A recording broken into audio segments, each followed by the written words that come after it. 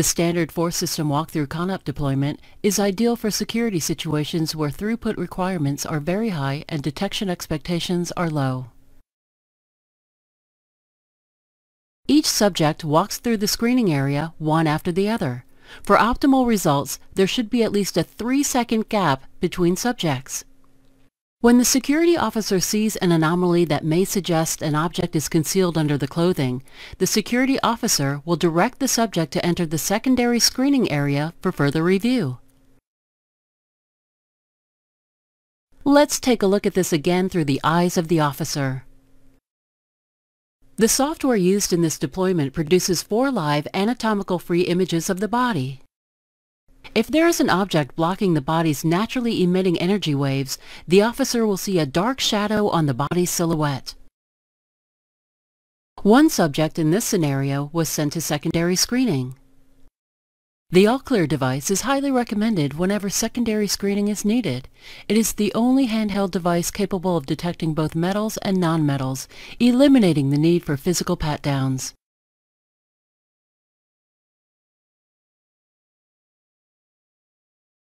While screening with the All-Clear, the device alerts when passed repeatedly over the chest area. The subject is asked to open his shirt, showing he was concealing a liquid explosive.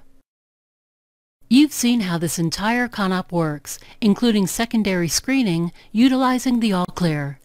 Now let's learn more about Microsemi's Gen 2 software by viewing more concealed object detections. The subject in this scenario is concealing a handgun. Let's review this detection again. As the subject walks through the screening area, look at the last 2 moving images capturing the back of the body.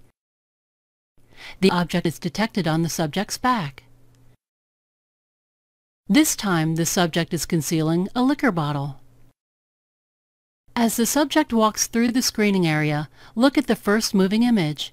It contains one of the images capturing the front of the body.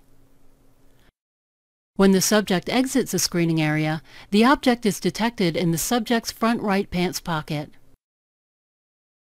Next, the subject is concealing a 4-inch by 4-inch bag of powder to simulate cocaine. As the subject walks through the screening area, look at the first 2 moving images capturing the front of the body. The object is detected on the subject's stomach area. The subject in this last scenario is concealing an assault rifle. As the subject walks through the screening area, look at the first 2 moving images capturing the front of the body.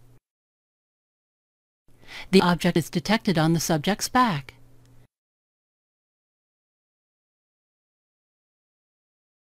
When selecting this CONOP, it is important to designate enough floor space to accommodate the specified requirements.